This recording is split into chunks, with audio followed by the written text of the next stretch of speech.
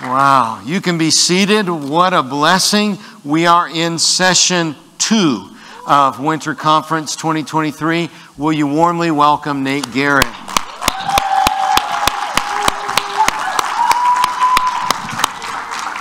Thank you again, Pastor Jeff.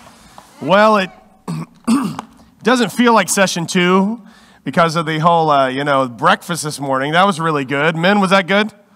All right. It's always good when you come back after a breakfast. That says it was good, right?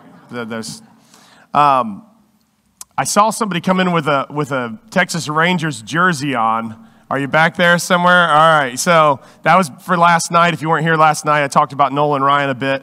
There's a Star Wars shirt back there, too. I happen to notice that, too. I don't know if that is just because you're already cool or if you're trying to impress me.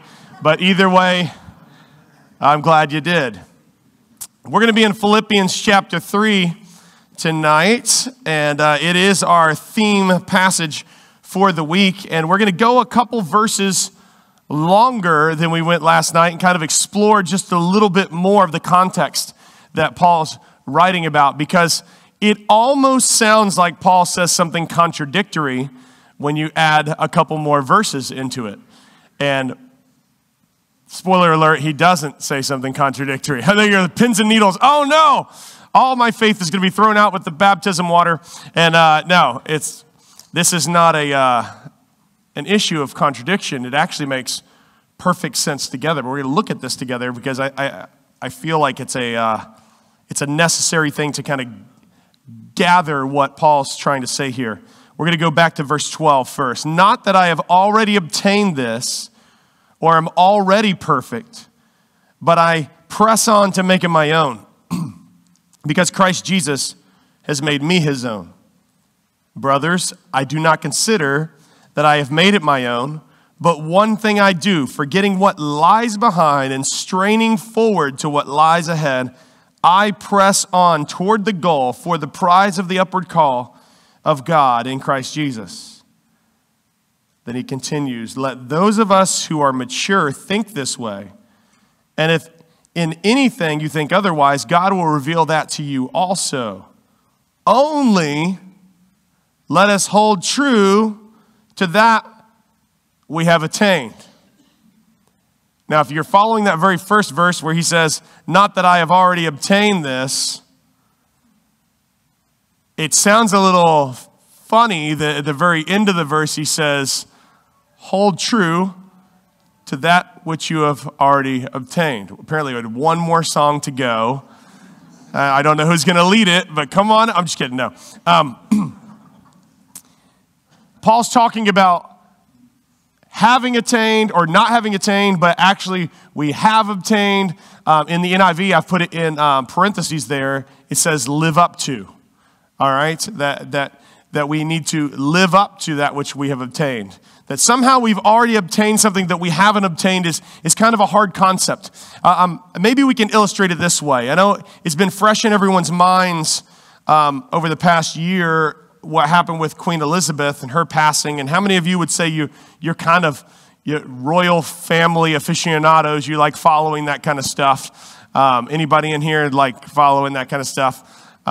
Just the ladies. Okay, so typically, even researching for this sermon, I found out things I didn't know about the royal family because my wife loves following this stuff, and she always has since she was a little girl. She liked following this, and I always say something like, they have about as much power as the janitor at the YMCA, but I was actually wrong about that. Like, I've always looked at it as kind of a figurehead thing, and most of the things they do are figurehead, but I don't know if you knew that the current King of England and Queen Elizabeth before him and so forth has to ratify everything passed from Parliament. They don't have to be there to do it, but they could say no, and then it does not become law. No one's done that since I think it was 1709, if I remember correctly. But no one's done that since then. It's like, oh, yes, we're just signing things, all right? I don't even know what I'm signing here. Let's just do this. And same thing with Welsh laws and same thing with Scottish laws and Northern Ireland. That's a big responsibility if somebody would get into that position who is like, all right, we're cutting things. We're not doing this. Like, there's so much they have to do, like appoint the prime minister and then call them to form the government. There's so much that they have control over that they've kind of stepped back from in recent years. But when you go back to when Queen Elizabeth was a little girl, and she's in this photo, she's the little one there in the photo with her older sister and her father and her mother. And he is Prince Albert, the Duke of York.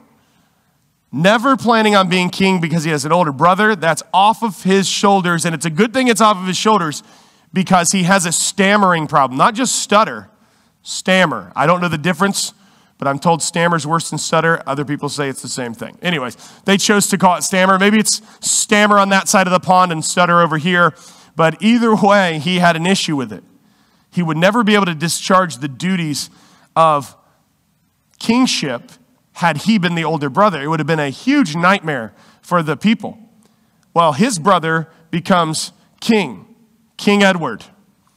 And King Edward decides that he is going to take up romance with a lady who has been divorced from America, who's currently married to her second husband, trying to get the divorce through, but it hasn't happened yet. And the tabloids are going crazy in America, and the British press is acting like nothing's happening. They're like, this is embarrassing, do not print. I mean, just the royal family's a big thing over there. And the parliament's talking about what's going to happen if he goes through with this marriage. She was caught saying, I'm soon to be the Queen of England.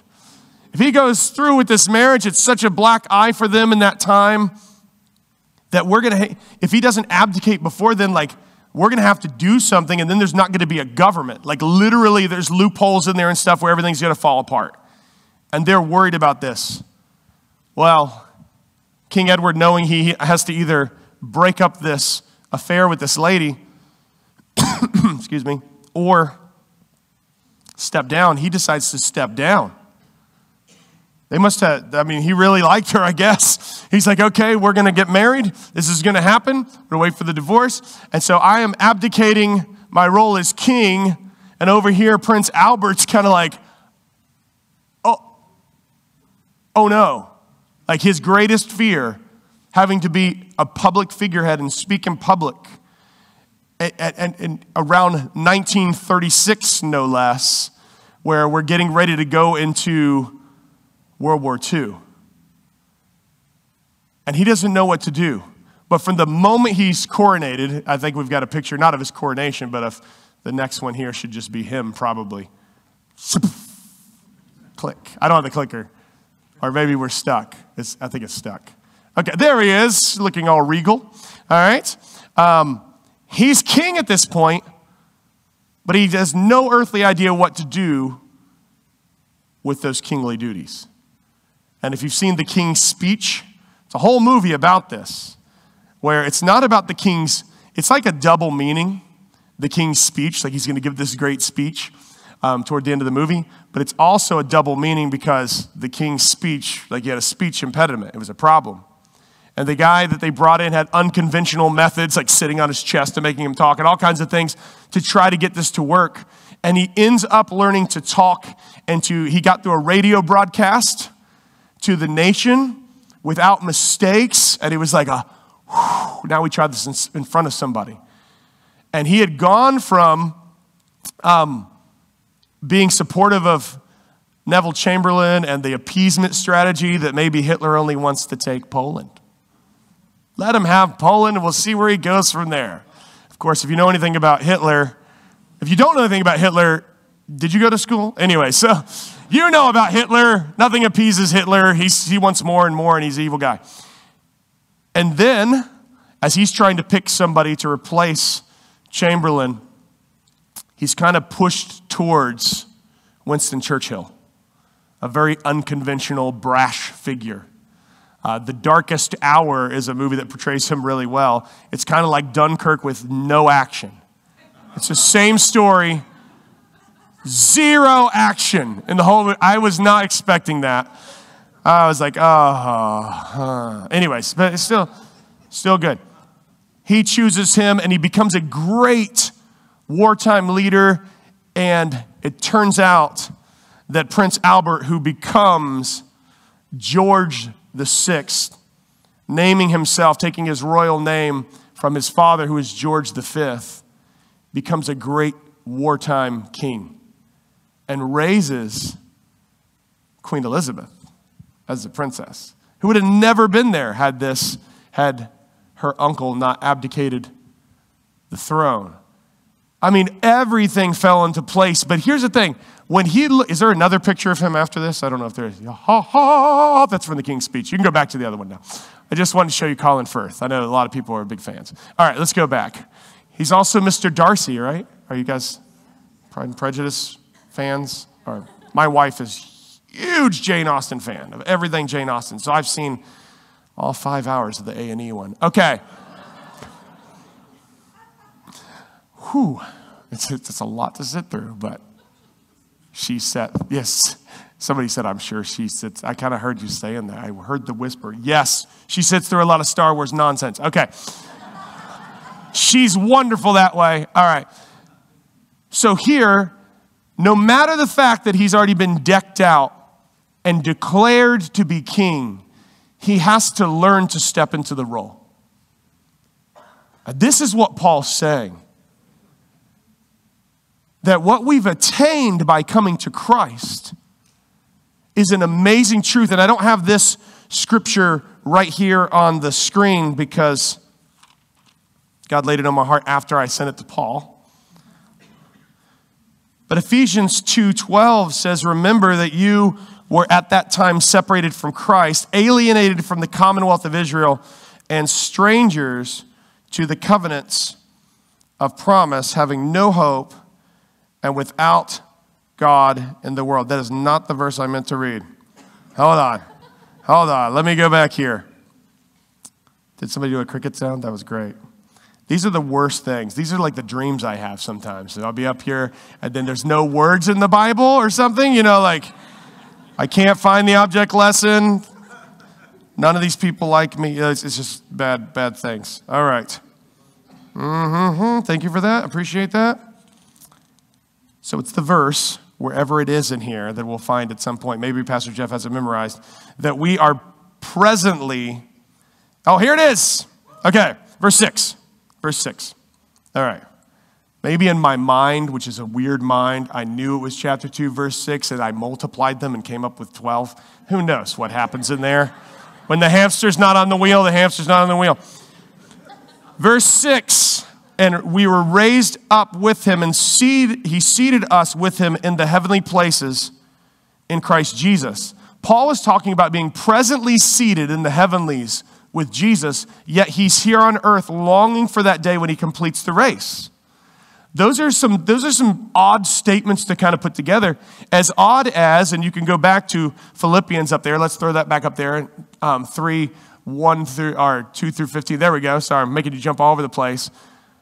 That we have to live up to or hold true to what we've already attained. You see, when you become a follower of Jesus, all the rights, privileges thereunto are signed on the diploma, as it were. And you become a co-heir with Christ. And you think, whoa, co-heir, what does that entitle me to? Well, the guy you're an heir for can't die. So that might not sound like a big deal, but here's sonship and daughtership is an important thing. It means that he shares with you what he has. And so this little kid, Cooper, who used to live across from us before we moved, and they had an interesting family. They really did. They made it very hard for us to sell our house. No grass in the front yard. They parked their boat in front of the door. No, I'm not kidding. In front of the door. The kids were all potty trained on the driveway. I mean, like you can imagine, it's like the family from Overboard or that family down the street on The Middle, if you've seen either one of those movies. It's very much like that. And Cooper, who is my son's friend, would just walk in our house. Just walking. Now, if somebody I didn't know just walked in my house, my reaction is going to be different, knowing I have to protect my family. I mean, this is like an 8-year-old, so I'm not going to be like, quick, get behind me. It's an 8-year-old. But if somebody walks in who's a stranger, there's issues there because there's trespassing. We haven't invited them in. This is private property. I mean, I want to make sure there's nothing wrong or anything. Like maybe they didn't mean to come into our house. The other day, I tried 2 vehicles before I found the right one in our school parking lot where I teach. In the teacher row, apparently somebody just got a Honda van that's exactly that smoke color that ours is. And I hit my clicker and I heard or whatever. And I go over and I pull on that and I'm like, oh, what an idiot I am. I drove our black Subaru Outback today. So I walk over to the car right next to it, which is the Subaru Outback, start pulling on the handle, hit the clicker again, and I hear it further down. It's the security guy for our school who owns that when I found that out, because he came out there and said, hey, Nate, what's going on? I was like, I'm trying to find my car. It's a little young for my kids to have to look for somewhere to put me, right? So anyways.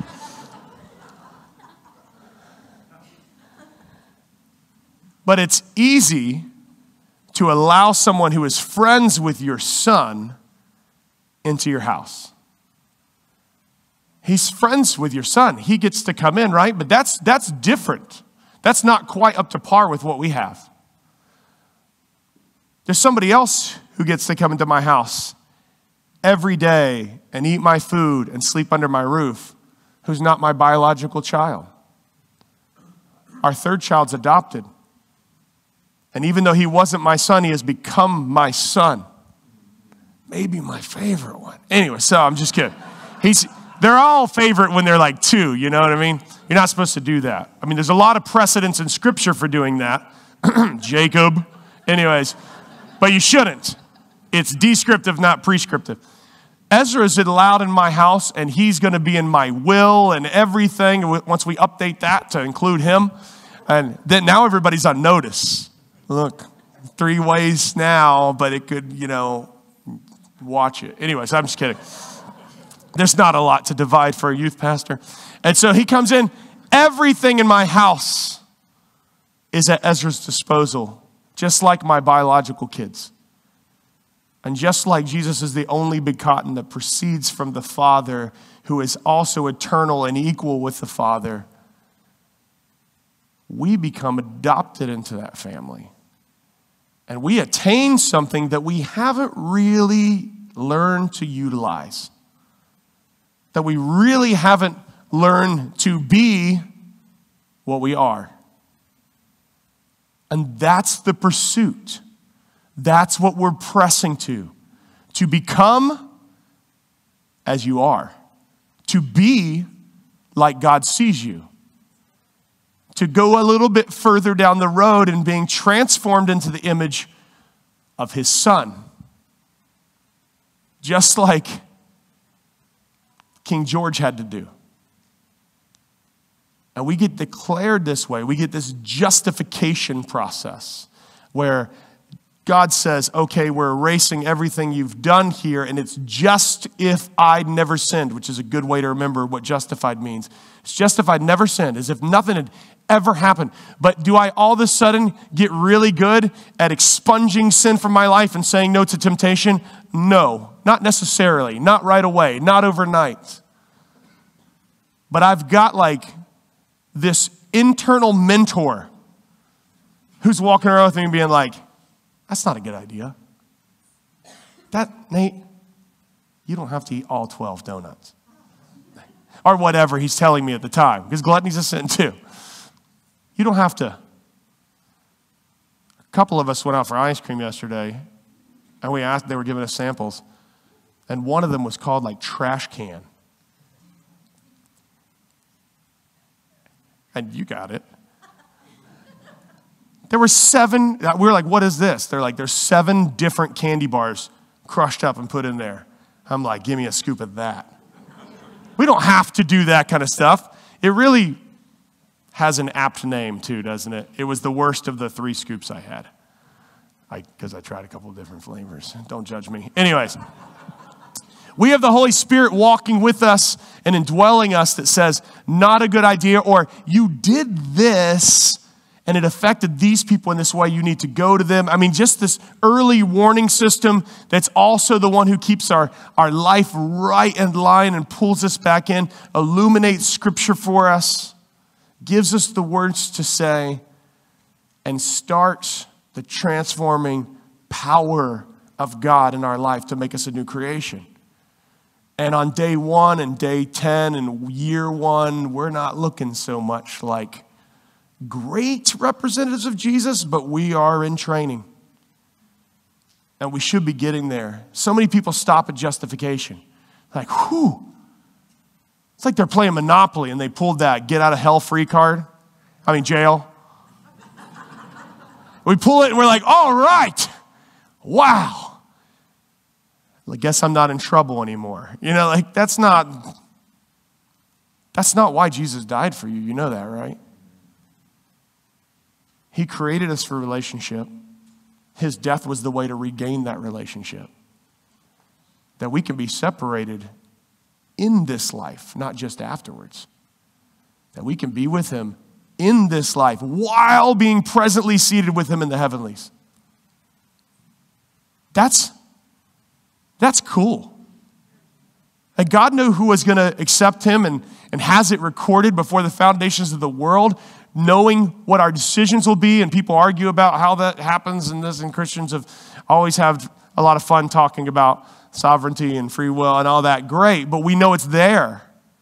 It's in, I was going to say in black ink. I don't know what color he used. Anyway, so it might be in red ink, because it was paid for with his blood.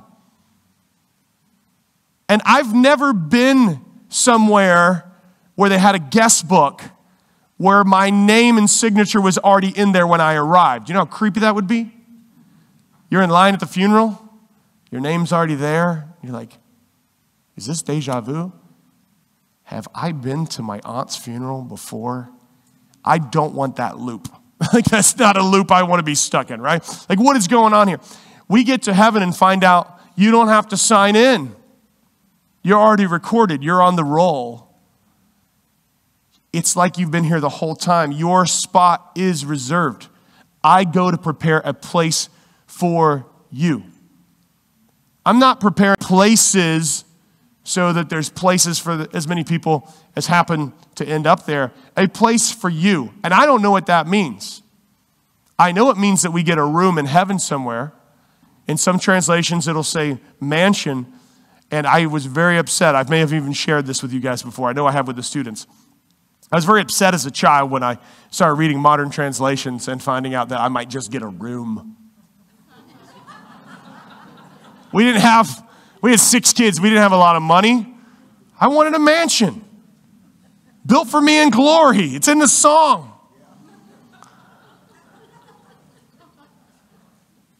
It kind of hit me later on. Wouldn't you rather be in a room in the house of God than in a mansion down the street?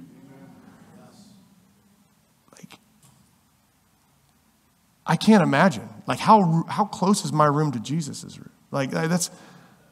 And are James and John's mother still trying to get the one next to Jesus' room for their room? Are they still at it? No, I'm just kidding. They're not. If you're not familiar with that story, their mom tried to go to Jesus and reserve some seats on his right hand and left. Oh. You can't do that. At Jesus' left hand, if he's on the right hand of the Father, the left hand seat is reserved for the Father. And I don't mean Zebedee, James and John's dad. I mean the Father, right? And on the other side, no. They do have some seats reserved, but he didn't even tell them. There's going to be 4 and 20 elders, if you're reading King James, or 24 elders, and your sons are going to be among them. Among the apostles. He didn't tell her that. I don't think she ever knew that because John didn't write about it. It wasn't revealed to him until he was an old man. I'm sure his mom wasn't around. Jesus could have comforted her and be like, look, it's not all about pride and all that. We need to kind of be humble, but yeah, I got them some seats. No, he didn't do that. But we have this relationship with God that is so awesome that he wants us to utilize it, to use it, to grow in it and to press on through it. To know that, hey, I have access to the kingdom. I have access to the King. I don't have to come through Pastor Nate or Pastor Jeff or Pastor Ann or Pastor Paul. I don't have to come through somebody else. There's one mediator. It's Jesus, and I can walk right in the house because I'm with him. And not only am I with him and I'm friends with him, but I've been adopted. I'm getting a room set up. And when we realize that, that should tell us that the sanctification process, that process of setting us apart, is just as important as us being excited about our justification. Because he sets us apart when he justifies us. He says, you are now meant for these things, but we don't know how to do those things. You're now the king, George, Albert, George, whatever you want to go by. And King George comes over here, and he's like, okay, and what does that mean? You're doing speeches, you're doing this, you're signing this. And he's kind of like, I can't do any of that. And our training doesn't begin before we come to Jesus. Well, when I'm able to do the right things, I'll come to Jesus. The prophet Isaiah said, all the righteousness that we have is filthy rags. The most you can do with good works is smear the sin more. You could start with a clean rag and you've got an oily mess on the floor. Or, we could have done it. I should have done this message this morning. Maybe a coffee spill on brand new carpet. If we could have got maybe the speaker to accidentally do that, would have been, it happened. All right. Jesus sprung to the rescue. All right. But when you take even something clean and you start to try to clean up something that cannot be cleaned up. Have you had one of those messes before? Oil spilled in the garage. A spaghetti sauce jar just drops in the pantry. And just knock over a latex can of paint on carpet that you're not planning on replacing. Anybody had those moments? Am I the only klutz? All right, so you can get stuff and you can try to get it, but if you're like, okay, we need more rags, let's get some rags, and then you try to use the ones you tried to clean up sin with, you try to use the ones that have been smeared in that paint or that oil or that spaghetti sauce, no one's going to want those rags. They've got to be clean. They've got to be put somewhere else. And that's going to stink if you don't do something with those rags soon. And we offer these rags before God, and we're like, here's what I got. Here's my best efforts at cleaning myself up. And he's kind of like, ew. I don't know that my son needed to come down, but I wish his car could have been delivered here. And you could just get a whiff of what that smells like during basketball season. And it was my car for a while. And now he's driving my Buick Encore, and it smells like death. He told me that he thought the seal was cracked on the window because it was fogging up and icing on the inside in the mornings where we live. And it wasn't. There were just so many damp clothes and socks and towels and all kinds of stuff in the back of his car that when we pulled that out, the problem's solved. They could not air out. And I was like, this is going to kill somebody. You're going to veer into oncoming traffic, and they're going to be like, well, he wasn't texting. We checked Life 360 and everything. And they're going to be like, oh.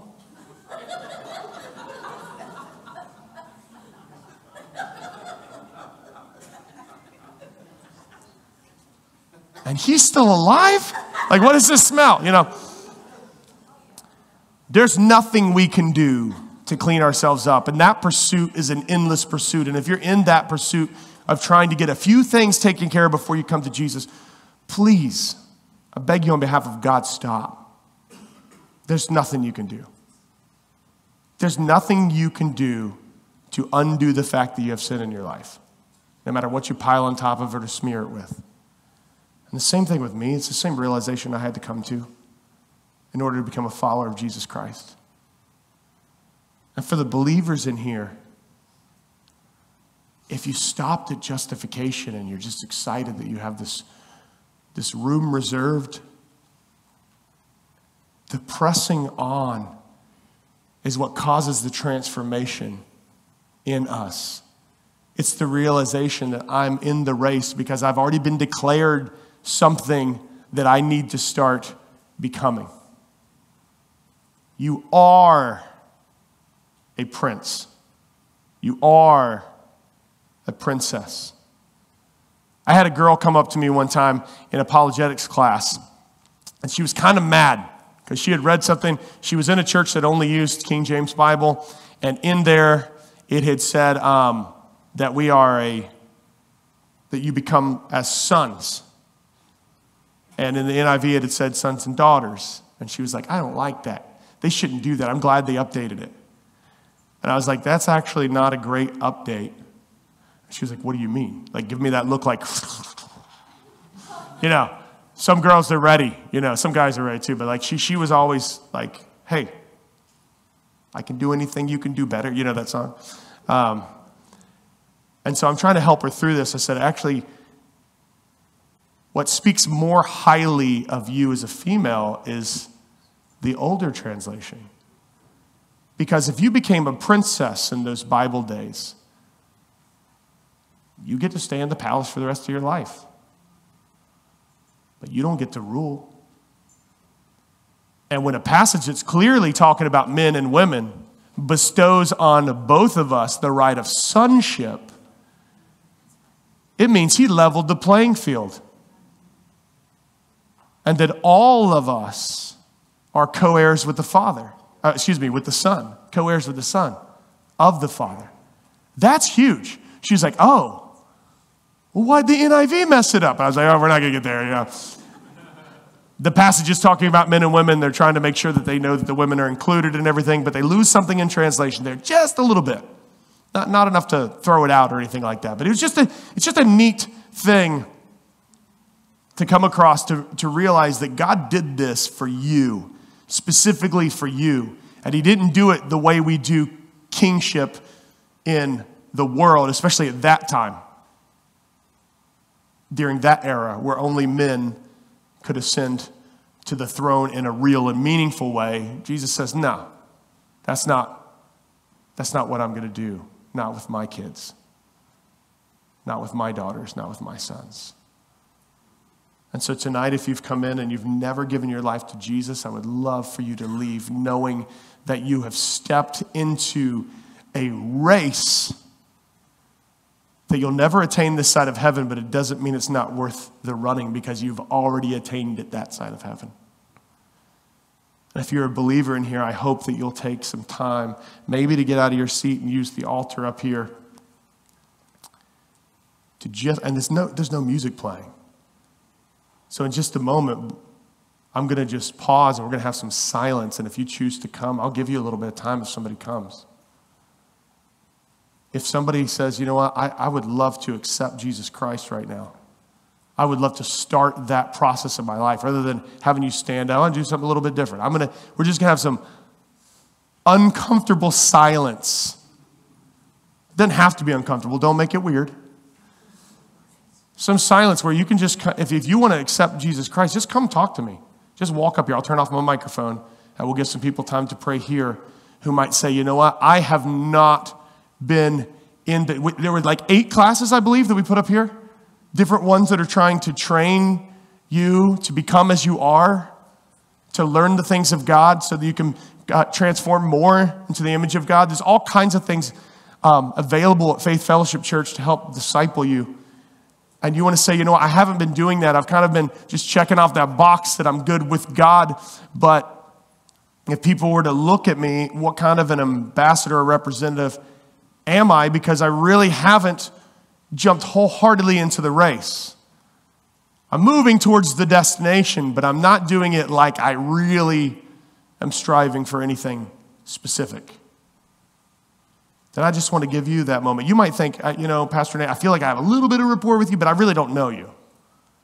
Well, feel free to walk over to Pastor Ann or to Pastor Jeff too and just say, I'd like somebody to pray with me. I'd like to give my life to Jesus. By the way, you don't have to come up and talk to one of us to do that. You can just give your life to Jesus. He died on the cross to pay your sins and to take your place. And he rose from the dead to prove he had power over death so that you could be presently seated with him in the heavenlies, forgiven of all your sins and made new right here at the same time. He did that for you. And turning from your sins and surrendering to him is all it takes. It's a response. It's not a work. Surrender means I'm stopping something. I've had people say to me, well, if I have to surrender, isn't that a work? No, surrender is when you stop doing something, not when you do something. You're not doing something to surrender. You're giving up the lordship of your life that you've had this whole time. I've been in charge. I'm done with that. You take over. The sin's in my way of having a relationship with you. Please take that. I want to stop that. I need your help. That's that stop doing something. It's not a work that people do. So if you can, let's just bow our heads. Now, if you're seated inside of an aisle, somebody might tap you on the shoulder or something or try to get by. Just move your legs if you feel that. But I want to leave this open. And there may be another prayer need that you have or something that you want to pray about up here. That's fine too. But specifically what I'm asking is if you're a believer here today and you're not running this race the way you know God's calling you to, you're satisfied with just being forgiven and you want more. You want more of God and you want that transforming power in him. Come up and ask him for that. He desires to give good gifts to his children. He wants to see growth in you. And you can just start coming right now if that's you. If you need Christ, just walk up to me. Walk up to Pastor Jeff or Pastor Ann. Let's have that conversation. If nobody moves, there's somebody moving now, but if nobody moves, I'll close in prayer. But I'll give as much time as we need as people begin to do business with God. Let's take a few moments of silence.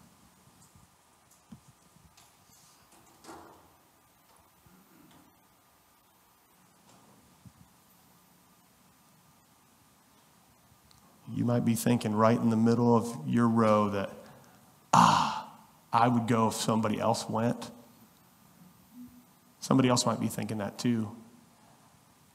And if you'd be the first, it might give them courage. If God's calling you.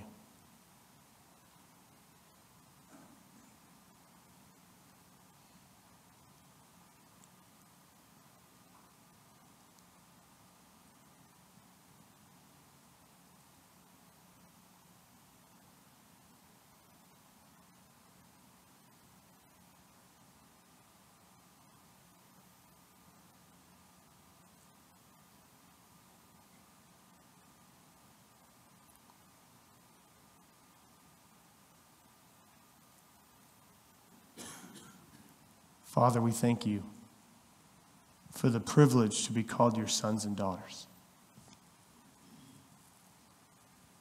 And Lord, sometimes just a good reminder from your word is what we need of where we are in this race, of whether we're relying on you or relying on ourselves. And Lord, if you're dealing with hearts in here, I know there are a few people that looked at me last night that you may still be dealing with. There may be people who are dealing with you right there in their seats, Lord. There's nothing magical about an altar, or nothing that just gives it extra power because they're in the front of a room, Lord. But I pray that you continue to work on our hearts throughout the entire weekend and beyond, because this is something that the enemy wants us off of. He wants us sidelined. He wants us sitting on the bench. He wants us seeing it as something that is too hard to try. That one day we've already got heaven, so what's the point? But Lord, you have placed us here in this battle, in this race, right here in 2023, all of us, for such a time as this. We pray that we would move forward to your glory and to the expanse of your kingdom. In Jesus' name, amen.